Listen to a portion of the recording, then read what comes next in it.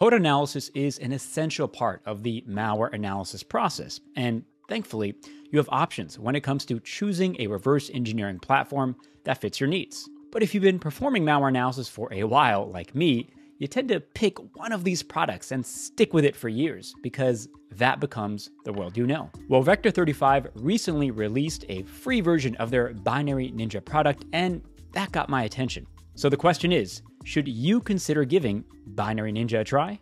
Well, let's take a look.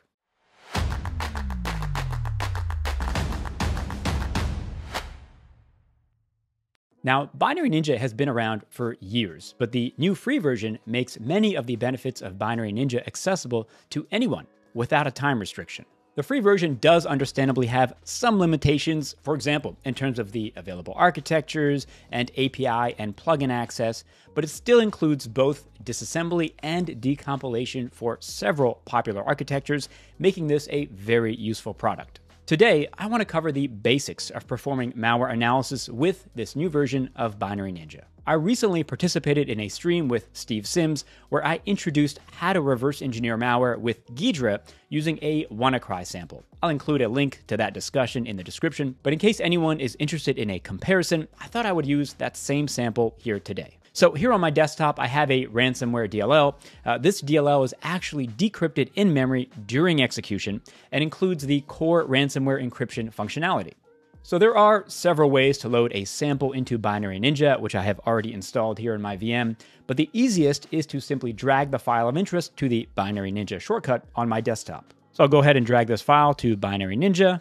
You have to click Start here to proceed. And after clicking Start, it will automatically begin processing the file. The status bar on the bottom left keeps you updated about its progress, but in the time it took me to actually say all of that, the bar has disappeared because the file is done processing.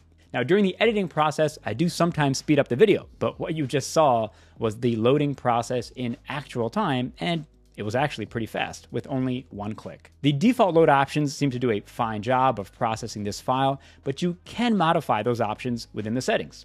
One way to modify load options is to go over here to File and then Open with Options.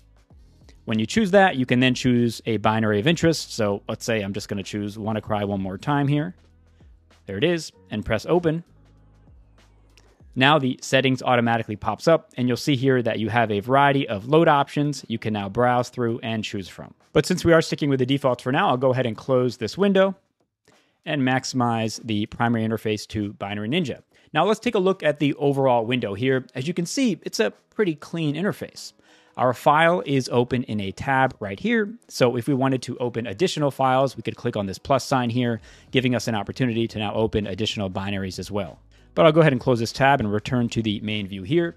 In addition to the views that we are currently seeing, which I'll discuss further, you'll also see a variety of buttons around the sides here. On this side here on the left, on the bottom left here, and on the bottom right and the top right. These buttons are basically positioned to activate a sidebar panel around that location. So this first one here on the top left controls this symbols window, which is visible by default and includes all of the symbols Binary Ninja identified within this program. If you want to hide it, you can just click this button one more time and the symbols view will disappear. And again, all buttons activate a view around the location within the window. So for example, if I go to the bottom left here, it'll activate a view here on the bottom. If I go to the bottom right and click this magnifying glass, it'll activate a view here. And on the top right, if I click on this X right here, it'll activate a variables view here on the top right. I gotta say, I like the button placement because over time, with any platform, you get used to where certain content is located. And if the button to activate that content is near the location where you expect that content to be, it just makes it a lot easier to remember what that button actually does versus having like 30 buttons horizontally across the top of the window. So let's begin taking a closer look at this main view we have here. At the top, you'll see that there are 3 drop-downs. 1, 2, 3, all of which help to drive this primary view right here. So with this first dropdown, we can choose from PE or RAW. If I choose RAW, you'll see this is a view similar to what you would find in a hex editor. So for now, we'll just keep it at PE. The second dropdown has many more options. I'll kind of be jumping around here within these options to cover the basics. Right now, we are on linear, which shows us the code, and we'll touch on what kind of code this is here shortly. If we begin from the top, we first have the byte overview. This is basically a representation of the byte values where each byte gets a character. It includes the ASCII representation of a byte if there is one, but if the byte value is 0, there is basically an empty space here. It's an interesting view because it allows you to get a feel for the structure of a file and look for any patterns at a high level. And since we're actually discussing patterns, I'll mention that on the right-hand side here, we have a feature map, which visually represents aspects of the binary. The different colors represent different categories of information, including code, strings, and data. Now, the documentation includes more detail on what each color represents. Also, you can move within this space horizontally and vertically. So if, for example, I click on in this blue area here, which represents code, and then I start clicking around here on the left-hand side, you'll see that there is both a vertical and a horizontal line. That tells you exactly where within this visual representation we currently are. For now, I'm actually going to go ahead and hide this feature just to give me a little more screen real estate, and I can do that by right-clicking and going to Hide Feature Map. So I'll go ahead and return to the second dropdown now and choose probably the most important view for malware analysis, which is the triage summary. As the name indicates, it provides a pretty good overview of the file, including various hashes and header information. And as I scroll down, you see references to the imported libraries, the imported functions, followed by sections and strings. And you can see that the imports, the exports, and strings are all searchable within this view here. And if you want to dig into strings some more, since this is kind of a small view here, you can go back to this second dropdown and choose strings. And now you have an entire window dedicated to strings that you can begin searching through. And no matter what view you're looking at, say, for example, that I'm in the byte overview, if you suddenly think of a string that you want to search for, you can always go to the bottom right here and click on the quotes button. And this pops up a window that you can also use to begin searching for strings. Okay, but let's go ahead and head back to our triage view. So pivoting by imports or strings is a popular way to jump to interesting locations within the code. So let's use this triage view as an opportunity to demo how we can begin code analysis with Binary Ninja. Now, in the stream I referenced earlier where I introduced code analysis with Ghidra, I pivoted into code based on the create mutex API. So let's do that here as well. Under imports, I can search for create mutex, and you'll see we have one hit here, which I can single click on. And you'll see that clicking on that API populates this view on the left, which represents cross-references. Now, I'm primarily interested in where this API is called in the code, so let's focus on code references, which are located here on the bottom. I'll go ahead and choose the first one with a single click, and when I mouse over it after having done that single click, you'll see that I get a preview of what the code actually looks like, where this call to create mutex A is actually made. If I go ahead and double click now on this selection, it takes me to the location of the code where we are seeing the create mutex A call executed. Right now, we're in the high-level IL view, which I'll discuss a bit later. For now, I'll go to a more familiar view, perhaps, which under this third pull down is disassembly. And there we have that call to create mutex A. By the way, if I scroll up or down here, you'll see references to a series of 9 zeros. And if I scroll down, you'll see 9 zeros here as well. These are bytes that don't actually contribute to the executable code, and I actually think it's a really nice choice to just show these bytes horizontally. I know Ghidra would tend to show these vertically, because when you're performing code analysis, vertical screen real estate is quite precious since you are scrolling through code. So I think that's a really good choice. Now, if I want to view the graph view, I can hit the space bar, and you see this is now a graph view. And what you'll also notice is on the top, this second pull down has populated now with the word graph. So that is an alternative way to arrive at the graph view, in addition to just hitting spacebar. When I'm in the graph view, one of the buttons here on the left becomes relevant, this one right here called mini graph.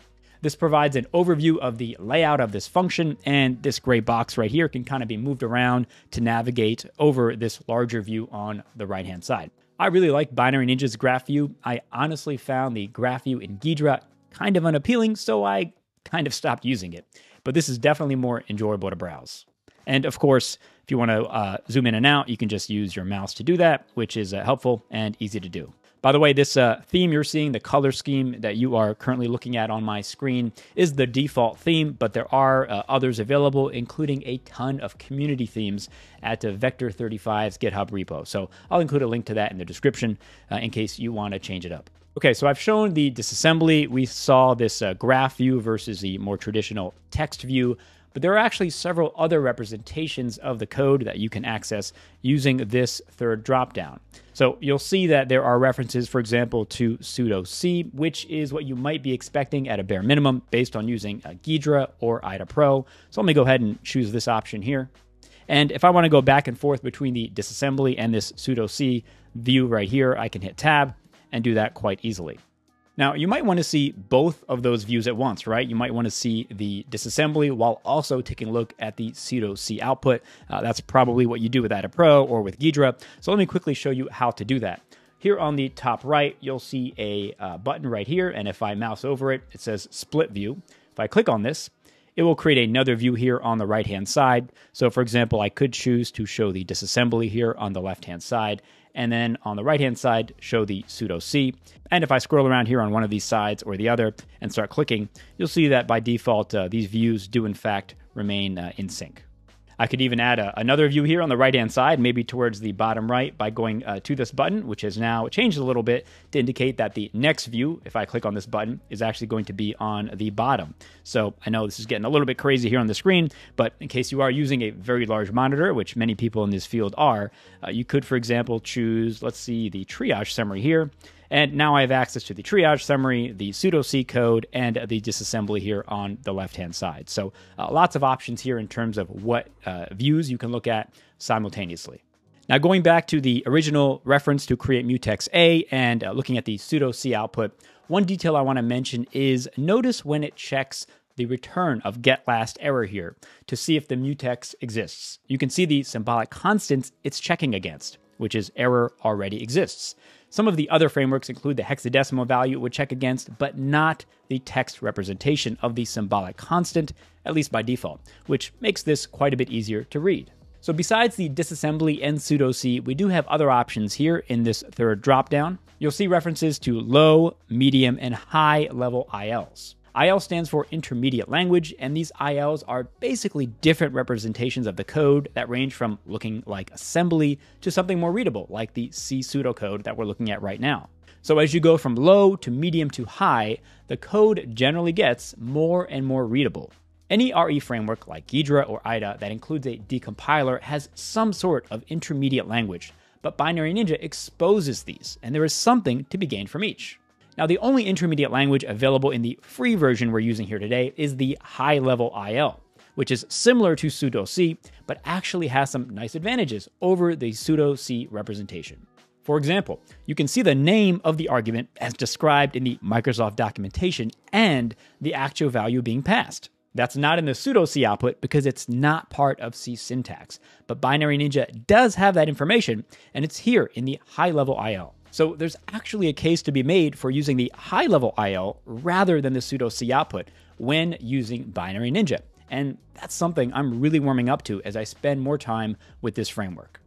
As you're probably noticing, the developers at Vector35 really focus on UI design and optimizing ease of use. If you ever listen to one of their streams, they really nerd out on interface elements, which I think is awesome because reducing the friction associated with accessing features and organizing them appropriately really does make it easier to reverse engineer a program and, frankly, more enjoyable. On that note, I do want to mention that key bindings have their own menu option here under Edit Key Bindings. And here you can create hotkeys for just about anything. And in addition to configuring any key bindings you like, you can also take advantage of the built-in command palette via Command or Control P.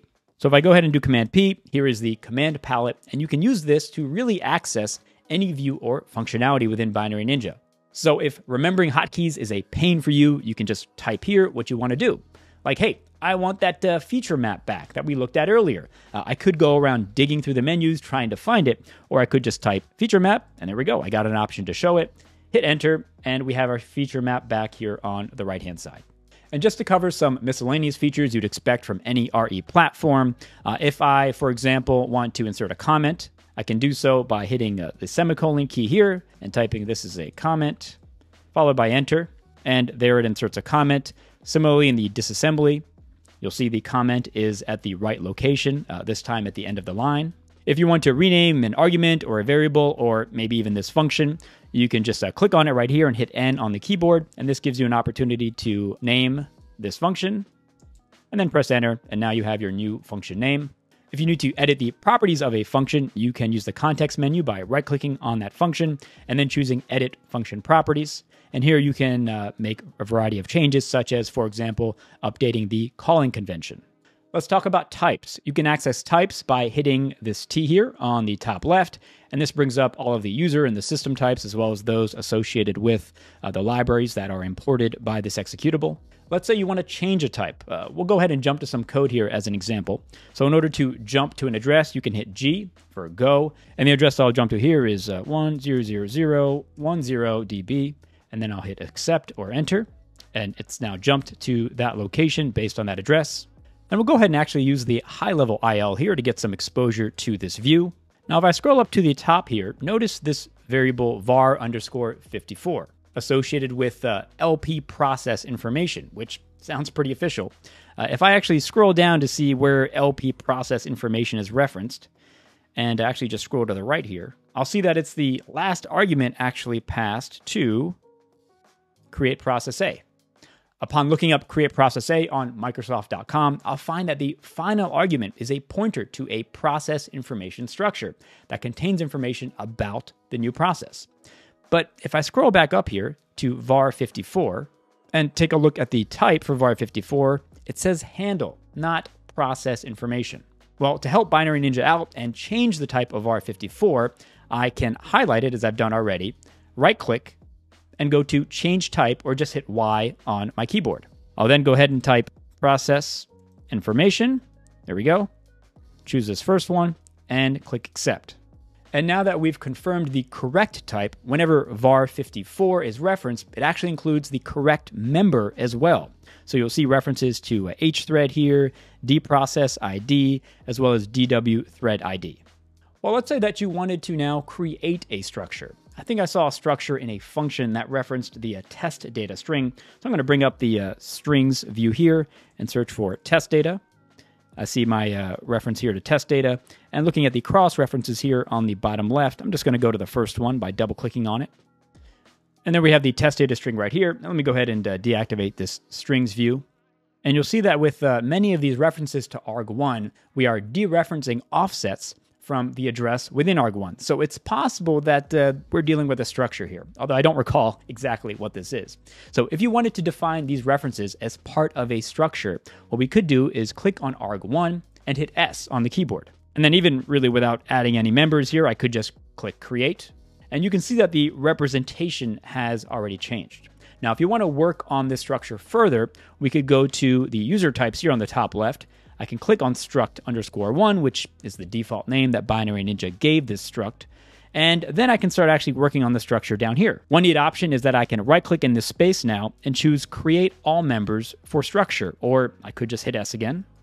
And let me go ahead and make some space by getting rid of this mini graph for now. But you'll see that it went ahead and automatically created some members, and it's got some unknown bytes here that we could continue to work on, but it filled in some members, which is a good start. So this is how you would begin creating a structure, and then of course, you might choose to tweak it beyond this process.